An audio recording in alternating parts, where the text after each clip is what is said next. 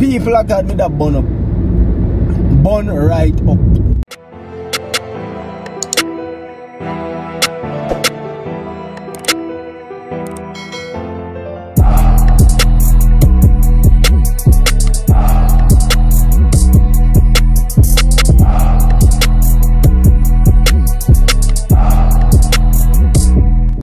Hey guys, welcome back to the Cowans Family YouTube channel, the channel to be a part of. If you are new here, please consider subscribing, hit the notification bell for further notification posts, and also guys, remember to like the video, like the video, it helps a lot. Cool. With that being said, let's get into today's video. So guys, in today's video we're gonna be answering a question, because me and Sister Cowans, they are driving a conversation, you know what I mean, we were having surrounding a conversation that I was having with somebody earlier on this week, you know what I mean. The person asked me this question: how did I manage burning, you know what I mean, before I got married? So we want to not only provide that person only with the answer, but we want to provide you guys, our subscribers, our viewers, you know what I mean, how me manage and how she manage. See? So, ladies and gentlemen, Sister Cowans, how did you manage burning before you got married? By the way, were you burning? No, I wasn't burning none at all. What happened though, or what I remember happening, was in probably grade 9, grade 10, I was reading a lot of love novels that I realized that those kind of spark things and spark certain feelings and so forth. And I remember talking to somebody, and they were advising that, you know, Christians shouldn't be reading these novels, or probably it was a preaching engagement that I went on. I don't remember exactly, but I learned that as a single Christian, that we should not participate or read these novels or engage in things that would easily beset us. So, you know, I started reading those novels, and I realized that I don't have or experience horniness like that again. You make it sound like a water in your mouth. Horniness. Okay, go ahead. Yeah, so I don't experience. I have never been, you know, say one of those females that would say, you know, we're burning and I need a husband. I did not experience that. But Pastor Sherwayne, you know, before you come to my burn upness, so you're saying that you never really did a burn. No. You know, feel horny and everything there. Only when you watch, only when you listen, read rather, those novels, and when you decrease the reading, you recognize that you don't feel them type of way, right? Right. That's understandable. So if you're a female, you know, yeah, female love to read love novels, no? Right. These books, they're really interesting, you know. But if you are experiencing these feelings, it might be because of what you're intaking in your spirit. Yeah. So probably hard right now to just stop just like that. But nah, so you can't read that one book, you know.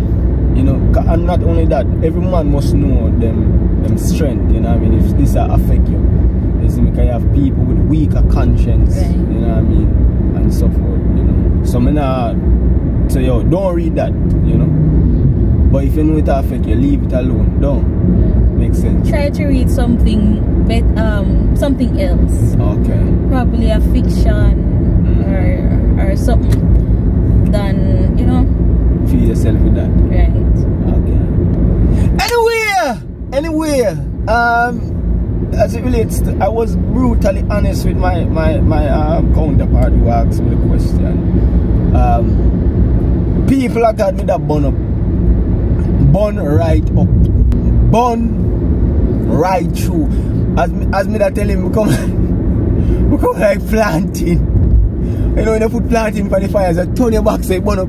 Yeah man, that's my bun up. My bun right up, right through. You know what I mean?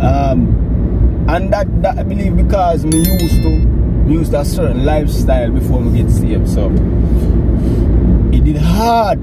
It did really hard, you know what I mean? I mean, now come on the channel likewise, come tell you that I was give you this hero story. I'm a whole heap of time I feel God, man. Whole heap of time I feel God because me a burn. You know what I mean? Indulge in fornication, indulge in masturbation. You see me? A whole heap of that. But what helped me, you know what I mean, is reading. Because sometimes when I fornicate or masturbate, I find myself, boy, then time I'm most holy than thou. You know what I mean? I'm gone that deep prayer, consecration prayer. You get what I'm saying? Gone in some real fasting. So fasting, reading the word, praying, you know what I mean? Listening worship music. Them things they help, you know what I mean? But it helped for so long and no more. You know? But I think the reason why I would fall from time to time and the grace of God would balance me up is because I wasn't consistent, you know what I mean? If I should be honest, I wasn't consistent, you know what I mean? Sometimes I go up on some 30-day fasting and boom, we put flesh under subjection and I feel like everything good and dandy. You get what I'm saying? So me just have one and you know say, yo, that thing you have it. I'm not saying for fast every day of your life, you know what I mean? But you have to be persistent. Yeah, be persistent. Surround yourself with people. A whole heap of mechanism out there, you know what I mean? You guys can list some of them in the comments, you know what I mean? Will help you to abstain from succumbing to being burned. But the prescription for this, really, basically from the Bible, is that if you are burning, according to Corinthians, Paul in Corinthians, it is better to marry than to what?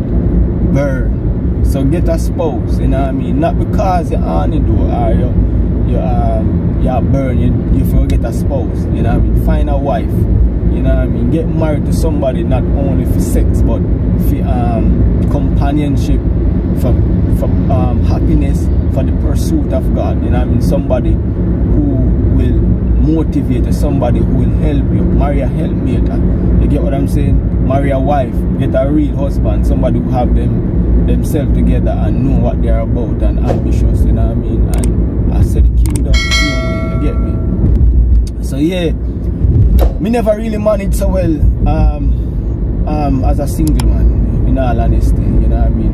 But I do employ mechanism, prayer, fasting, reading the word, worship music, you know what I mean? Try to go to church all the while, try to stay in the presence of God all the while, you know what I mean? And them things they help me a lot, you know what I mean? But I must say, my burning had the best of me, you know what I mean, before I got married. And that's a blatant truth, and it's the grace of God. And as I always tell Kim, I won't present myself like I'm the superhero and I have it all together.